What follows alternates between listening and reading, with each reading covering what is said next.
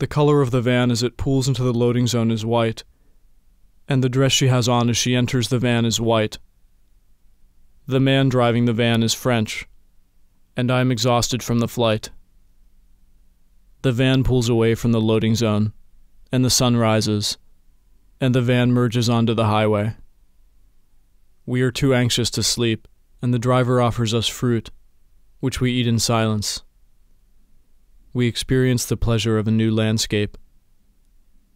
We are tourists. We are visiting friends. We are curious about the region's imports and exports. The road fills up as the sun rises, and the population goes to work. A store opens. A magazine is published. She surprises the driver with her French, and the two of them discuss something we cannot understand, except for the occasional familiar words. Los Angeles. Sandwich. Weekend. Data. The air conditioner is loud, and the vent above me is loose. It is vibrating, but I cannot push it back into place.